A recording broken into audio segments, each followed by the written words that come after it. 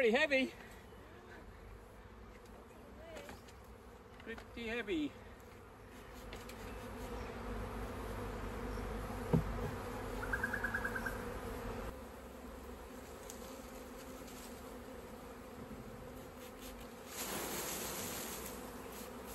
At the beginning of the season, when spring hits, the weather's warming, the days are longer, and there's lots of nectar coming in, and particularly lots of pollen coming in. That's when the bees prepare to swarm, and swarming is about reproduction. So they start making new queen cells. Before the first new queen emerges out, the old queen leaves with 70% of the population.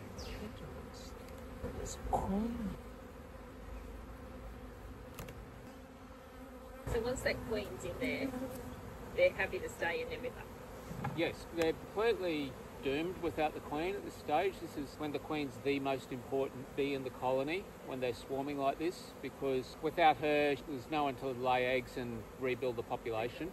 It's quite different once you've got an established hive, because if they can access eggs or young larvae, they can make a new queen. This is on the larger side. It's not the hugest swarm, but it's unlikely to be a secondary swarm. This, I would say, is a primary swarm, which is the first swarm that's come out of the hive, wherever this hive is, for the season. The biggest swarms of the season are primary swarms.